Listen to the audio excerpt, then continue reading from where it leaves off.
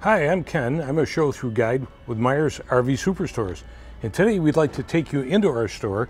One of the questions I get asked often at the end of a show-through are some things that people might want for the RV. And again, it depends on what kind of RV they have, whether it's a trailer or a motorhome or whatever. So we're going to take a walk in the store and point out a few things that might be good to have. So we're in the store, and here's one of the things I most often recommend. If you take a look over here, this is what a vent would look like on the top of pretty much any RV. And of course they open up, but once they're open, if it rains, you would get rain inside the coach. So what we recommend to people is that they put a cover, a vent cover, over the cover. And the covers you see on this rack here, they come in different colors. There's black, white, smoked covered, and they're slightly different styles depending on whether you have a fan in the vent opening in your coach. There's a different fan we can put in the coach, and in that case we do like the cover that goes a little bit higher that allows the original vent to open up enough so you get a good flow of air. So this is a great thing to have, particularly in a bedroom space where if you leave the vent open, you're going to forget it and you're going to get things wet. So this is a great addition to protect your coach. One of the must-haves for a towable, not a fifth wheel, but a trailer, is an electric stand. These electric jack stands are very important because it helps you level the coach from front to back. But in addition to that, it saves an awful lot of work on a hot, humid day like it is today in Western New York. Beautiful day, but hot and humid. So what you have here is an electric switch that will raise and lower the coach. And it's important because when you're attaching your coach to your tow vehicle, you need to lift the vehicle up so you can put sway bars on and weight bars. You can't really get them on unless you lift things up. And it makes them easy to put on and easy to take off. If you haven't got one on your unit when you do purchase your unit, makes a great Father's Day gift or a great Christmas gift, and it saves a lot of time and it makes it a lot easier to level your coach. One of the questions I get often is, what happens if you don't have power? Well, there's a fuse connection here that goes right directly to the battery in the front of the coach, and if you blow a fuse and didn't happen to have one with you, there's a little port on top that can accept a wrench fitting, and you can actually manually operate this to get your weight bars on and off. It's really a must. It even has a light on it in case you have to hook up or unhook and it's dark. Over the last few years, we're finding that most towable units come in now pre-wired for a camera. Now, motorhomes generally have backup, what we refer to as backup cameras, but now we can get these on towable units.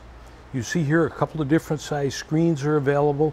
They show you on the display, this is what the camera would look like. You'll see units with this housing already on the trailer, which indicates it's already pre-wired, and they can quickly install the camera. It hooks up by Bluetooth. They usually power it.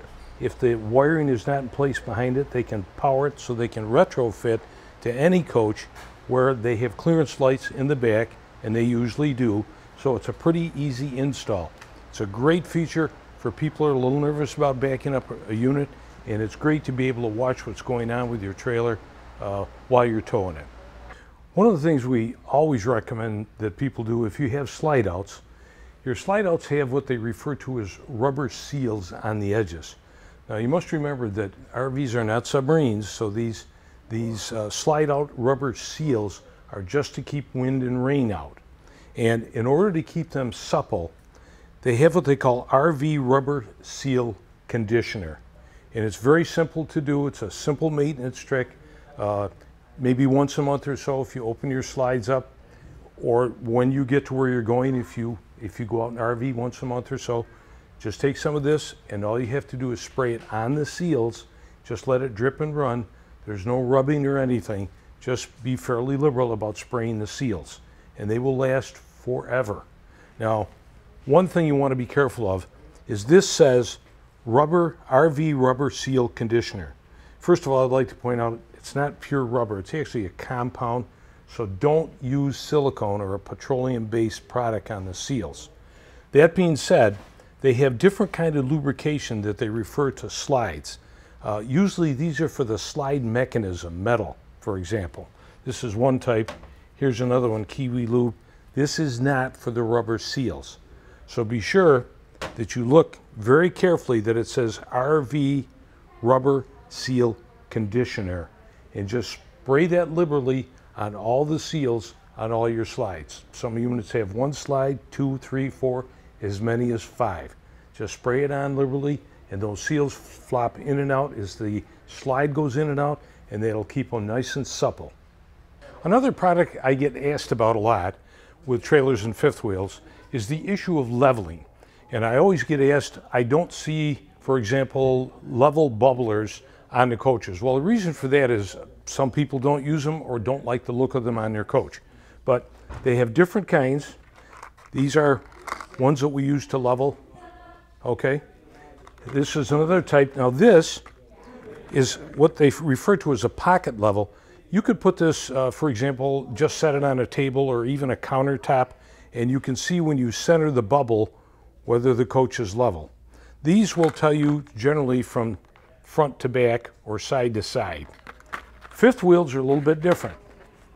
Fifth wheels use this kind of thing.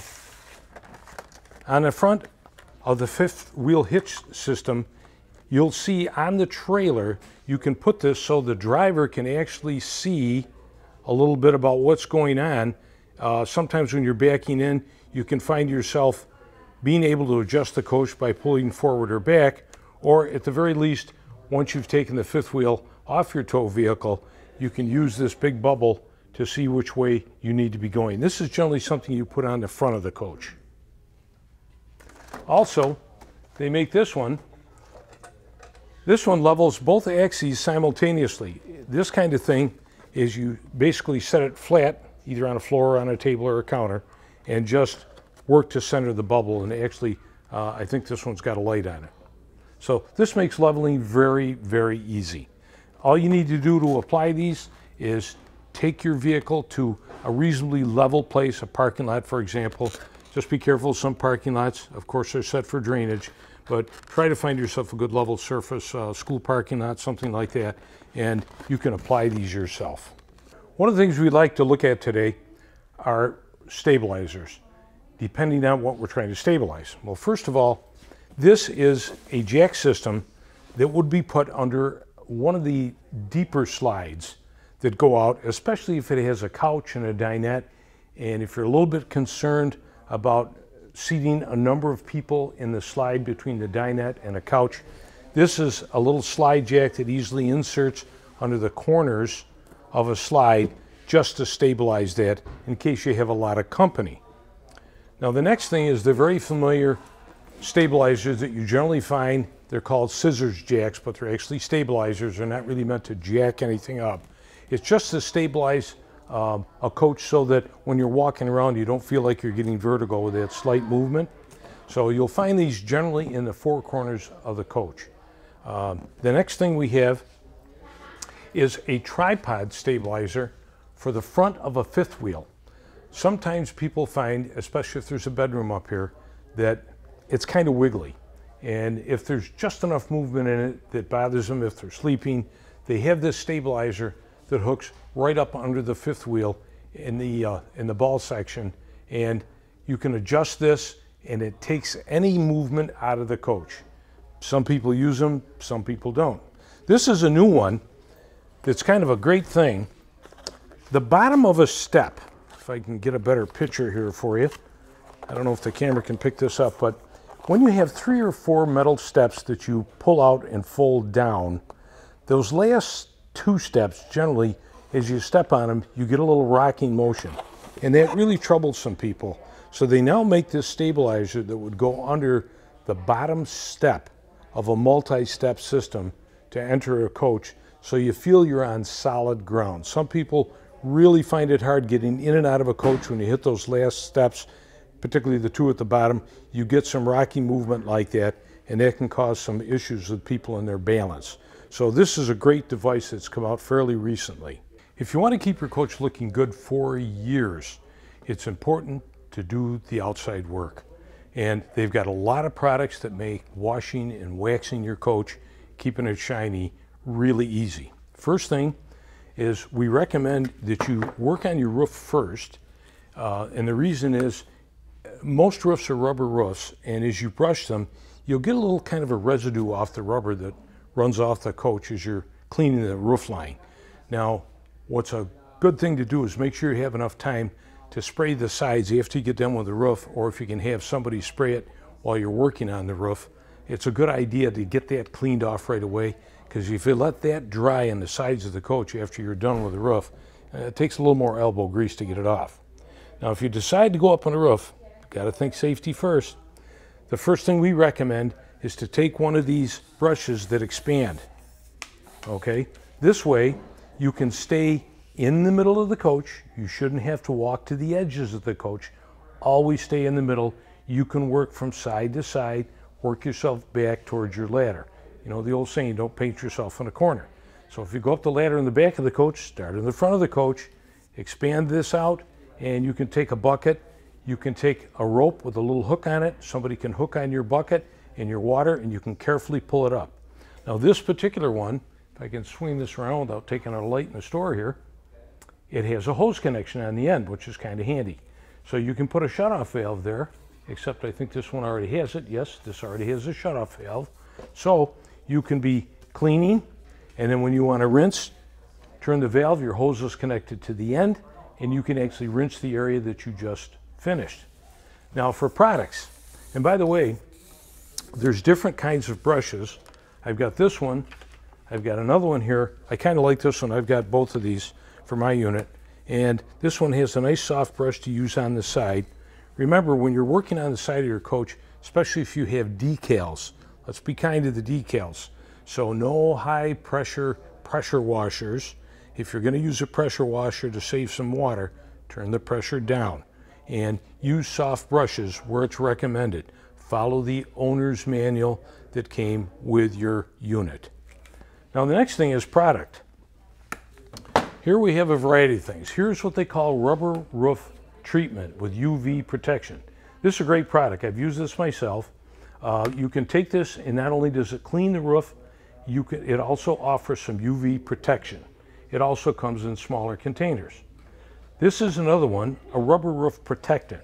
Sometimes if you use this rubber roof cleaner, you can go back over it. You could do a whole motorhome top with this, like a 30-foot motorhome easily. I've done mine with this product, and just a quick spray on after you've cleaned the roof.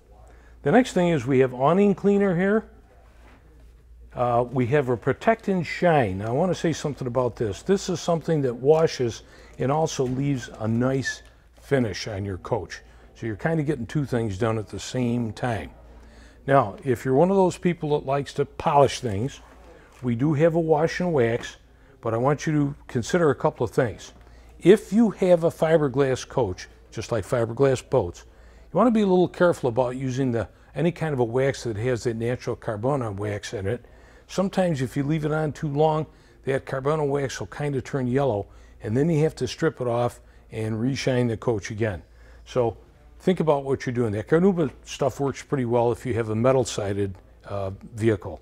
But I personally like the wash and wax that has something like they would use, for example, on a Corvette or a really nice car. And this one is biodegradable liquid, safe for gel coat, finish, and decals. That's important. If your coach has decals and not paint, then you want to be careful what you use. So make sure you read your labels carefully and follow instructions. I know that's the un-American thing, but read the instructions. The next thing is black streak bug remover. Let's talk about the black streaks. Rainwater runoff, every raindrop has a little particle of dirt in it, and we often get these black marks down the side of the coach. Now, the good news is most coaches today have a gutter system, especially the aluminum-sided coaches. They used to be awfully difficult because you get runoff off the top of the roof, just like off the shelf, and it would cover the whole side of the coach. Well, now they have a gutter system, so generally the water will flow to the four corners of the top of the coach, and the gutters have a pretty long spigot like on the end to try to keep the water draining off the roof and away from the coach. But if you do get some black marks in those four corners, this is a great product here by Thetford to clean those black marks off. This is also great to get bugs off the front of your coach. For those of you people that hang around in Florida and they have those little bugs that fly together, they refer to as love bugs, you want to get this product and get those off your coach, particularly if it's fiberglass. Those bugs, I'm told, have an oxalic acid. If you kind of leave that on the fiberglass, it could actually pit the fiberglass. So keeping your coach clean is important to keep it looking good, especially for bugs and black marks. Okay, here's another product that I recommend heartily, especially in areas where you have bees that like to cluster and nest in places. And bees are what kind of mess things up, like furnaces, for example. What these screens are designed to do is to keep bees from nesting in furnaces and in water heaters. And let me point them out. First of all, what we recommend that people do is go to your furnace output on the outside of your coach and take a picture with your cell phone. So when you come into the store, you can look and see on any of these what kind of furnace that this will work with. For example, this one is a Suburban, and the Suburbans can either be vertically or horizontally, but they're generally long like this with an intake and an exhaust. Now, the reason this is important, and the reason that bees will nest inside the exhaust port, the hot port coming out of a furnace, is they sense something that as humans we can't sense. And I'm told that when you burn propane, the byproduct of any combustion of anything you burn is water vapor, carbon monoxide, maybe a little carbon dioxide, and something that we can't detect. Now, you know that natural gas and propane have an odor to it, but we humans put that odor in so it's detectable to prevent accidents. But something else is in that we can't smell, and it's sulfur. So after a device has been used a few times, in other words, your furnace has been burned a few times, it may leave that trace of sulfur that attracts bees. And most people only use their furnace a little bit in the fall and maybe a little bit in the spring. And so they don't use it all summer and don't notice that bees have nested inside the exhaust for your furnace. So that's what these screens are designed to do. So it just depends on which device you have. Now, this one is for a Suburban. You can, in place of this, you can actually use this on the same long feature, okay? The rest of these are for hot water tanks. This one is also for a furnace. This is an RV furnace that looks something like this. And then we have for Atwood 6-gallon and Atwood 10 and Suburban 6-gallon, we have a screen that goes over that outside covering from your furnace or hot water heater. This is another one, RV water heater cover. So this is for one of the larger ones, 10, 12, or 16-gallon water heaters. So it's very important that you think about putting these on, because what happens is if the bees put a nest inside the exhaust port of your furnace, remember RV furnaces, for safety, fans come on first. They have to push a volume of air hard enough to trip a safety to allow the propane to fire. What happens is the bees build a nest in there that you haven't noticed. Your furnace comes on, and we get calls on this all the time in our service department. The fan comes on and then immediately turns off. The furnace doesn't fire. And the first thing we tell them is, one, make sure your battery's fully charged, because that fan has enough voltage to turn that fan fast enough for that safety switch. If your battery's okay and perhaps you're plugged into city power, then the next thing to look for is look down the hole of that output on your furnace and see if somebody's home. If something's in there, you're going to have to get them out of there, but you might want to wait till they're not home, like at night, or wait till there's a colder temperature. Well, we want to give you a few thoughts about generators. This is another question I get asked frequently. If you were going to buy a generator for your RV, what should you buy? Well, to start with, the first thing people want to know is, what will it take to run the AC? And generally speaking, we need at least a 3000. Now when you buy a generator, I'm going to point to this box over here. It'll say, this particular one here says 3200 watts peak and 2800 running. So at the most that this would put out is 3200. That would be about enough to start an air conditioner, but it says 2800 running, continuous running. I would prefer maybe to go for an air conditioner to be on the safe side and leave a little capacity to do something else in the coach. I think more about a 3500 watt generator. So that's the discussion to have about AC. Now, outside of using your AC, this would be pretty good to run pretty much anything in a coach. It would keep your refrigerator going. It would keep your microwave. You could use things like that simultaneously. But again, to run an AC unit continuously off a generator, I think your minimum should be about 3500, unless you have what they call one of the newer soft starts. And that's a new technology that's coming out more often. Again, always check your owner's manual to see what size air conditioner you have in your coach. Fairly typical is 13,500 BTU. There's some 15,000 BTU. The bigger, the more energy it takes to get them started. Not so much the running, but the starting. The generator here on the floor is really large. This is a 7,500 watt. Usually for a house, if you put in an all-house generator, they start usually at about 8,000. Motorhomes typically will have at least a 5,500 watt generator. Larger motorhomes can be up as much as 10,000 watts. Here we have a portable generator. This is a 2000, and again, this would be enough to keep batteries charged. You could run your microwave, pretty much anything in the coach you want to power up, except the AC. You could probably run your microwave here pretty safely, as long as you're not running a lot of other things at the same time. But if you need more power, and this is the one you have, you can also pair them. There's one over here. You can actually buy another unit like this being a 2000. You can buy another 2000, and then you'd have 4,000 watt capacity, and they have a cord that pairs the two generators together. And that would give you enough power to pretty much do anything you want. It would easily start pretty much any AC unit that you'd have in an RV. Well, a favorite topic for people anywhere, whether you're home or in an RV, is television. I hear a lot of people say, well, you know, we're camping, we're not going to be sitting around watching TV.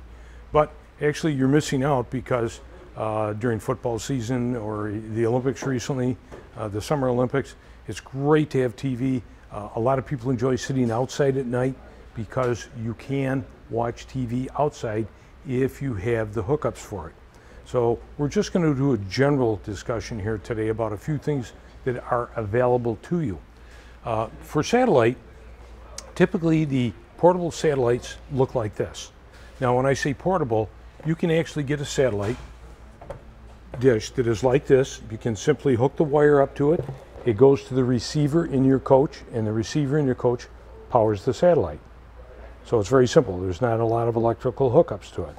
If you're not going to set it out on a table or something, right next to me, they have these tripod mounts, and it folds up, and you can detach this from the tripod. So again, you could just set this outside, and it's very easy. Once you plug into this and plug into your receiver powers it through the connecting cable, and once you turn it on, this will automatically find the satellite from the area that you're in. Now the next part of the discussion is, where do we put the satellite? Do we keep it portable on a tripod? Are we going to set it outside on a picnic table? Or are you thinking about an installation on the roof of your vehicle? And there's some pros and cons to that. You can get a roof mount so that you can take the dome off and store it away. And why would you want to take it off? Well, if you end up in a park where there's a lot of trees and obstructions, and your satellite dish can't see the sky in the direction it needs, whereas if this is portable, you can take it out the length of the wire, okay, the length of your wire to carry enough wire with you, and you can set it anywhere in the opening outside your camper. Remember, as you back into your site, there'll be at least an opening to the front of the site, and that's usually sufficient to find the sky space that you need for your satellite. Now, one more thing to consider is you'll find that most coaches today are already pre-wired for cable and satellite. So when you look into your coach, you'll see someplace in your service department something like this, and they're marked. It'll say cable or satellite. It may say, there may be another set of these that says TV1 and TV2. And then what gives you the option of doing is, if your site has a cable hookup, you can actually input to one TV on whatever cable is provided at your site, and your other TV can be on satellite. And there's east and west satellites, so you can get a great deal of coverage. Even when you're away from home, you can keep track of stuff sometimes in your local stations at home, and it's a great way to pass the time, especially on a rainy day. But it's a lot of fun for people to sit outside. We see this all the time in the evening. They're sitting out watching things. The kids before bedtime can sit outside for a little while and watch TV. But remember, when you think about getting one of the portable satellites, satellite dishes, remember, if you're going to try to run 2 TVs off the same satellite, then you need to make sure you purchase the antenna that has 2 outputs, one for each TV, and each TV will need a separate receiver. Now, don't panic about how to set all this up. Some people are DIYs, but your provider, for example, Dish, will come to your unit and set this up for you. If you're a customer of the satellite service, the technician will come and set it up just like they would at your house.